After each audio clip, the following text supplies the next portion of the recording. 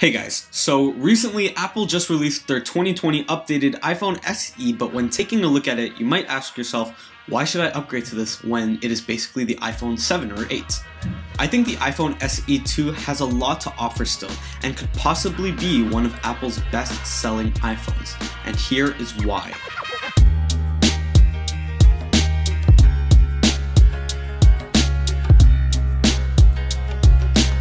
Though it has the body of the iPhone 8, it has the internals of the iPhone 11. Before I start listing out specs, it's important to remember that practically it's a $1,000 phone inside of a $400 body. It's going to be way faster, take way better pictures, and have a bump in the storage that you'll appreciate. That being said, the CPU is the A13 Bionic, which is the same as the iPhone 11 Pro. The storage starts at 64 gigabytes, goes up to 128, and then 256. The display is that classic 4.7 inches. The rear camera is 12 megapixels, while the front camera is 7. And basically what that means is that you're going to get some really nice sharp images. And those images will also support portrait mode on both sides, which is a really nice upgrade that this phone has. The video recording is going to be 4K up to 60 FPS, which basically means that you're going to get some really nice video up to 60 frames per second, which will look really good and really clean. It is water and dust resistant with an IP67 rating, which is pretty good, and the battery life is the same as the iPhone 8. It has Qi wireless charging and fast charging as long as you get the optional 18-watt adapter. So overall, the specs are pretty good considering the price tag. And while those things may be good and all, you may still be asking, why is this something even worth considering? Well, the large quantity of older iPhone users can keep their accessories. Rather than trying to get new phone cases and new accessories on top of buying a brand new phone, they can keep their old ones. They can use their same chargers and cases and any other peripherals.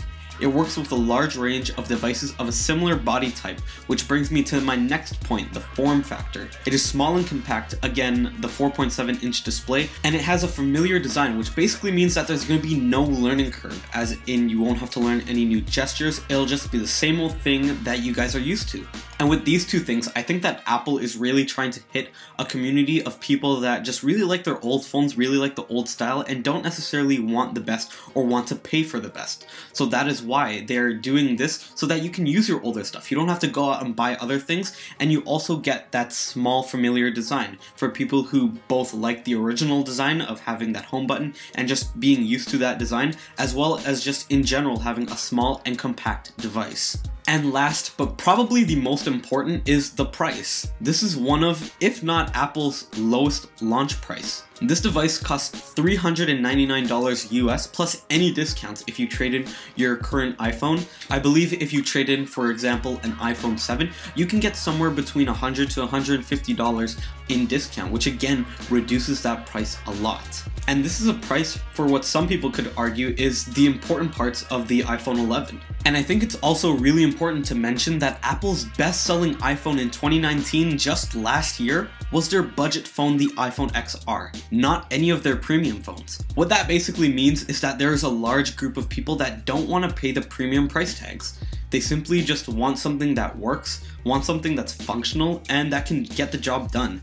And this phone can definitely do that considering the specs. So all in all, considering what you could get out of this phone, if you can get past the outdated looks, there is definitely a market of people that would love this phone. You're essentially, and that's a big essentially, I'm not trying to make the iPhone 11 look bad or anything like that, but you're essentially getting an iPhone 11 at a fraction of the price. And considering that price and what happened last year, plus everyone who has been holding onto their older devices, I would not be surprised if this was the iPhone XR of 2020 and Apple's best-selling iPhone. Leave me your thoughts on the 2020 iPhone SE in the comments, whether or not you are excited or if you think this phone just doesn't meet the 2020 standards. Make sure that you like and subscribe down below, and I'm Matt, and thanks for watching.